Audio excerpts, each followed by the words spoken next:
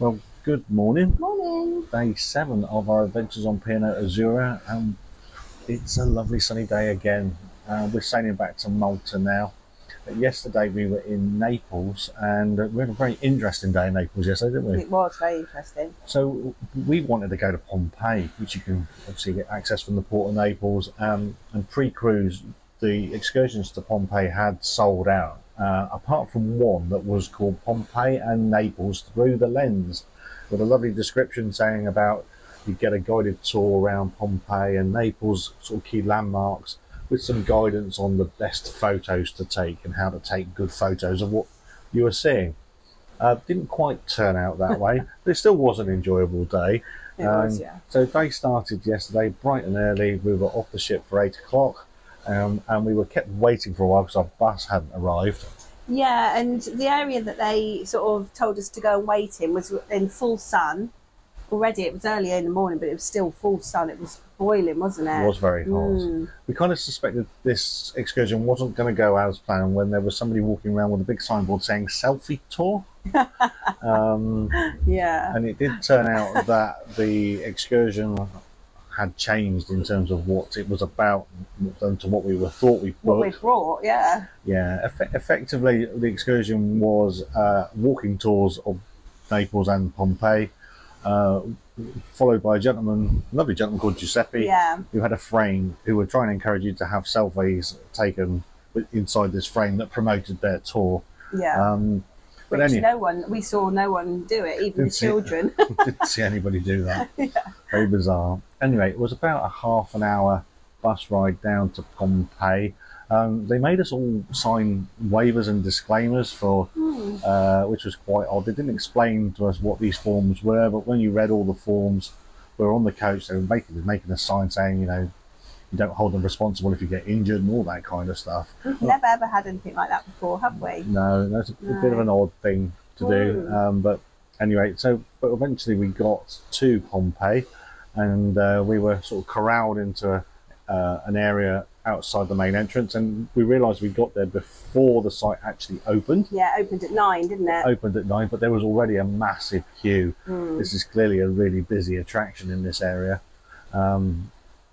So there was a huge queue there. We were given our radios and with our earpieces, and then we were when the site opened, we were given our tickets, and then we were led into Pompeii itself. We were actually split into 2 groups as well, because we were a large group. Was it 48? 48, wasn't it? So yeah. they split us into 2, and another lady joined us, and we went with the other lady, didn't we? Yeah. Who then took us around, and it was easier for them to talk to like smaller groups. I mean, 48 is a large group if you're leading a walking tour, and it really needed that sort of split us down the middle, really, just so that we could keep close enough to be in radio contact, if nothing else. That's it. We found that of the second half, because with the second half, we weren't split into 2, were we? And half the time, if you were towards the back, you couldn't even hear the guide.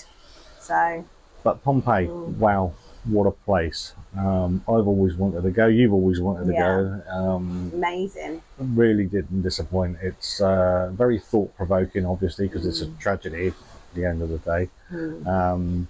But the ruins themselves are incredibly intact, and they're beautiful. And we could have really done with being there for longer. It was quite rushed, really, wasn't it? It was very rushed, and rather than being guided to the best place to take photos and things like that, it literally was just keep up, going around. You're just trying to snap things as you're walking past stuff, with somebody chirping in your ear telling you what you just walked past, and didn't have enough time to take all the photos you wanted of. But and also we only had an hour and a half on the site there, and we quickly realized that the site is vast, and there was lots of the key things on the site that we didn't see. That's right. Like the amphitheatre, for example, you know, one of the best preserved Roman amphitheatres in the world, and we didn't get to that. But if you looked at the map, it's quite a way away, wasn't it? But there's so much to see, and you can't do it in an hour and a half. But what we did see was, wow. Yeah, it was great, wasn't it? Was really the stadium baths inside the bathhouse, just incredible. And just seeing the roads with the marks where the carts used to go up and down, and Yeah. It's amazing. I mean, the baths, the forum, lots of bakeries, and then there was so much to see. There was a pizza place, wasn't there? There Where they was. used to make pizza And some of the houses and the frescoes on the walls, just jaw-dropping. Yeah. Absolutely beautiful. Really enjoyed it. Could have done with much more than an hour and a half. And we were a little bit perplexed about the timing issue, because they seemed to be rushing us, because they were saying that the day is running to a tight schedule and we've got to get back. And then when we got out of Pompeii, the first thing they did then was drag us into a jewellery workshop and did a sort of a cameo jewellery demonstration. That's right, yeah. Basically a sales pitch, wasn't it? It was, yeah. Luckily, though, the actual demonstration was quite interesting, but it only was about 5 minutes. And then they wanted everyone to go downstairs to have a look at the jewellery and stuff, which we sort of dipped out on that and quickly whizzed around because we wanted to get the fridge magnets and things like that. And I'm quite glad we did, otherwise we wouldn't have had time to do all that, would we? Yeah, we did manage to get fleeced in a completely different way, though, didn't we? Yeah. It's very hot yesterday, 36 degrees again. Yeah. Lemon slush. Yeah. So lemon slush was definitely the order. I had a gelato as well, because gelato a day keeps the doctor away. That's what I've been told. But you saw lemon slush, didn't you? Come on, tell them how much lemon slush was. Well, tell them how much change you got from a €20 note when you bought two lemon slushes. Well, no, this lemon slush, I thought, I didn't ask how much it is. This lesson learned, next time ask before you buy. But basically, I thought, oh, it's not going to be too expensive. It's, it's not going to be over €5 a thing. It's probably going to be less than that. So I thought, right. Anyway, I bought it and it was €8. €8 each. So yeah, €8 a cup. You gave the gentleman €20 16, and he gave you 4 back. Yeah. And you came back and I said, have you got any change? And you told me I nearly dropped it. Oh dear. Oh my goodness me. Oh God. When he told me the price, I thought, oh, but there's nothing I could do because I'd already ordered it. They were there in front of me and, obviously scammed. But it was refreshing and it was it was nice, but then we had to drink it really, really quickly and try and melt it because we weren't allowed to take it onto the coach. And we were like just walking slowly round to the coach, which wasn't that far away, was it? No, drink it as quick as and it was like sort of gold dusted lemon slush, and you're thinking, quick, I don't want to really drink it that quick, I want it to last. But anyway, there we go. Never mind. So it was a wonderful trip to Pompeii, but far too short. What we learnt later on, I mean, that excursion was very expensive. It was over 70 quid each, about £75 each or something like that. And we could have got a bus from outside the port and a return ticket would have been €20 each. And the entrance ticket into Pompeii was actually around about €21, did you say? So €21 entry ticket, a return coach from just outside the cruise port we saw when we got back was €20. So we could have done it for €40 each, or just over €40 each. We paid £75 each to do this excursion. So a bit of a money saving tip there if you want to do Pompeii on your own, and it is doable. It's only half an hour on the coach each way, and you can have much longer there if you want to do it on your own. I think if we knew what we knew now, we would do done that it on our own. Yeah, absolutely. Anyway, that said, we got the coach back to Naples, and our guide, well, we lost one of the guides now, so it was just one guide and Giuseppe with the photo frame trying to get people to take he went selfies. At the back. He was making sure everyone, he was really good at his job actually, because obviously you get a lot of these guided tours and people are whizzing off everywhere to take photos and that, so he was rounding everyone at the back just to make sure no one was got lost, and quite good to make sure that you don't get pickpocketed as well. We'd had all the warnings about the pickpockets. It was nice to have knowing somebody was watching your back as well, so that was quite good. So there is an advantage of that. So we got back to Naples, and then we were kind of led through the underpass up into the city area, and we walked into the main Galleria area, which is the sort of the central shopping area, isn't it, effectively? Which is a beautiful building, isn't it? Absolutely. It was, yeah. Absolutely stunning. And then we were kind of dropped in the middle of the Galleria and told we had an hour to go and shop and eat if we wanted to. Have our lunch, yeah. Okay, so lunch wasn't provided. We had to go and make our way and find some street food outlets or a restaurant. we didn't know where to go. We went down out the Galleria, down to the left, down, found a little street food that seemed to have a sort of shop that had a big queue outside. People out there, so we thought, oh, that Okay. must be good then. Golden rule: if there's lots of people eating there, can't be that bad. And so we did queue and order. You ordered a pizza fritter. Yeah. Pizza fritter. Yeah. And I ordered a Mariara pizza, which is a local pizza. It took about 20 minutes to come, and we were waiting in the heat whilst. Well, you were waiting in the heat. I went across the shade, and then a bit later on, you joined me in the shade because you could still see the numbers coming up. It was intense in the heat, waiting for the food. It was very nice, the pizza fritter. It was a little bit bland on its taste, though, for me. I like, it was sort of like a fried dough almost, and it had like cheese and tomato and little bits of ham inside. But it's just quite, bland. I could have done with a bit more flavour in it, really. So the Mariara pizza has tomato, basil, oregano, and garlic.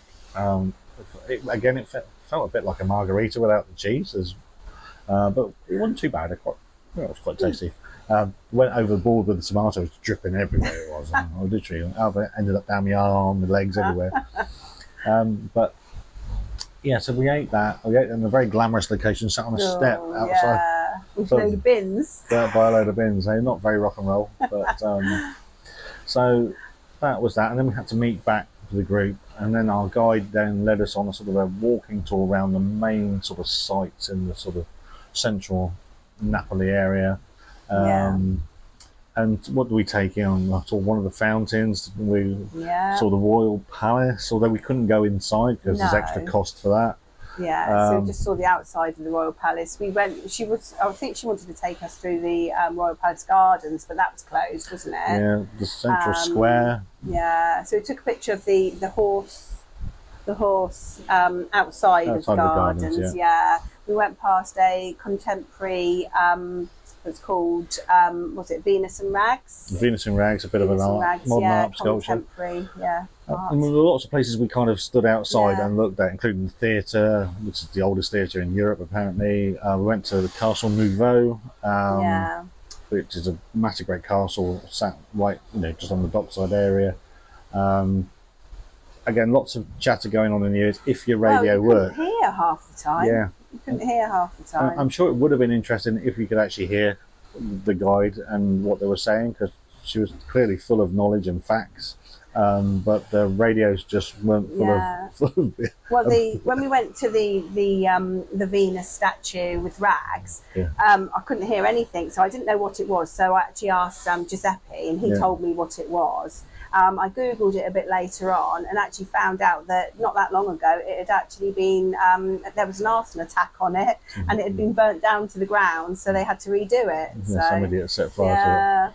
But I mean, walking tours, if you love walking tours, they can be great if they work and you can hear what the guide is saying and taking all the useful information. But the radio, certainly my radio, was just cutting in and out. It was like that all the way through. Okay. Eventually you ended basically had to be right on her heel to hear, didn't you? And again, a large group of 48 getting close enough. Wasn't really anyway, we went round, we saw a bit of Naples, and it was it was pretty, yeah, it was all right. People have run it down when we've heard people, but actually I thought it was all right. So then we were back on board the ship, and we chilled out last night. Watched the sail away last night, didn't we? Yeah. As well as we sailed away. There was a Royal Caribbean ship that went away before us. We saw that go off. Yeah. It was another celebration night last night. Yeah, wasn't so it? we had to dress up. Yeah, there weren't as many people doing it last night, I would say. No. Far fewer. So Azura has 2 celebration nights. The buffet was quite full, wasn't it? With people not dressing up. Yeah, so Azura has 2 celebration nights a week. Iona has 1. Arcadia had 2, didn't it, as well? Those are the P&O ones we've done the last 12 months. But they'll say it wasn't that well adhered to last night. There were people about all in their tuxes and ball gowns and things, but there weren't as many as earlier on in the week. No. we did watch. We went and sat in Brody's, didn't we? We had a nice glass of wine in there. Yeah, that was nice. And then we went to watch the sunset over. We sailed out past the island of Capri and all the islands off Sorrento and the Amalfi Coast and all that there. And the sunset over the islands was absolutely stunning, wasn't it? That was quite a moment, wasn't it? It was. Quite a moment. Yeah. Really enjoyed that. Pictures, didn't we? Yeah, and very, very spectacular. Yeah. After that, you wanted to go and see a show, didn't you? Yeah, because there's hardly been any shows on. Well, there's been shows, but not Broadway style shows. No, that's it. Yeah, like you say, there's that, but not the headliners. They're called the headliner group, aren't they? Yeah. Theatre group. And so there was a show on last night, and you came along. I mean, this was our second time in Azura in the last 18 months, and we remember the entertainment last time we were on Azura as being very, very music focused, rather than less show focused. Yeah, and again, it is very music focused again, isn't it? This week. So the headliner theatre group are here, but they've done 2 shows this week. We've seen. We've only seen one. Well, yeah, but there was another one we missed. There was one that we missed. I think was it the first night or something? The second night or something like that. Wasn't it? Yeah, there was one that we tired, missed. So. There's not many shows going on from the sort of the Broadway style shows, and if you like that, Azura isn't the ship for you. There's loads of great live music acts and things like that. So went to the show, and it was Electric Avenue, and it was right up your street, wasn't it? I enjoyed it, yes. But this time we weren't allowed to do any videos or anything like that. No, very strict. Unusual. Yeah. I mean, we encountered that on Iona with the Gary Barlow thing, and but again, but you'd understand that one, but they were we were allowed to. Pretty direct in saying you're not to video anything under any circumstances. Yeah, put your phones away, basically. Wasn't it? Yeah, exactly. Which is a bit of a shame, so we can't show any footage. No. But you liked it. I liked it. Yeah, we did a review at the end, and I liked it. This one. I'm grumpy. He's the grumpy one. Yeah, exactly. Not my kind of thing. He doesn't like that sort of thing, so I don't even know why he bothers coming. But okay, we won't revisit. But so we saw that, and then we went and had another glass of wine. We went to Glass House. Last night. Get your favourite glass of wine. You love that, don't you? The grey, wacky Sauvignon Blanc from New Zealand. Wow, that's a great bottle. Very, very nice, and enjoyed it. So we sat there chilling out, and the Glass House is a nice vibe as well, isn't it? It's nice and relaxing, isn't it? And you don't have to eat there. No, you don't have to eat there. There's a certain area you can go and sit there and drink. Because it's just does wines in there anyway. Just a wine bar. Yeah, just wines. But very, very nice. Very, very nice. And that was that. So we're at sea today, and we're sailing back towards Valletta, and tomorrow is our... Well, suddenly we go home. Yeah. We've got the very last flight. So we hopefully will get some time in Valletta in the morning. We're still trying to work out the logistics of it all. But I'm hoping we'll get a couple of hours ashore in the morning before having to do bags out tonight, don't we? Yeah, usual thing. Got to put your bags out, all that kind of stuff. But so hopefully our very last day will give us a couple of hours ashore in Valletta is what I'm hoping. And today, just to say, today is mainly going to be chilled. I've got a good book just over there. That's right. That's actually calling me to do lots of reading, so I need to do more of that. Yeah, chilling out. We've got our lovely balcony. We bought some nice some drinks, and we've got them in the fridge, so they're nice and cold, so we can have those. And with the ship being as busy as it has been, because the ship is round, having the balcony has been an absolute godsend this week. You couldn't get anywhere near a pool. I'll tell you what, you look at the pools, you can't get in. It's just filled with children, and you can't even get into a pool. Finding a sun lounger, you'd basically have to go and put your towel on there about 5 o'clock in the morning. So we got a balcony, so that's great. And they've made announcements about sort of like sun lounger etiquette and reserving them, and their onboard ship policy and stuff like that. But that's clearly been a problem. They've clearly had issues because they're having to repeat and reiterate those statements about sun lounger policy quite frequently. So I'm glad we got this. So, anyway, so thank you for joining us on this adventure. Yeah, thank you. Around the Mediterranean and down the Italian coast. I hope you enjoyed this. We'll do one more vlog when we get home, and we'll tell you about our day at sea, and hopefully we can get a few hours in Valletta before flying home back to the UK. But hopefully you've enjoyed our series, and thanks for watching as always. Thank you. Bye. Supporting our channel helps us make more content like this, and the easiest way to do that is to hit the like button and subscribe. Thanks very much.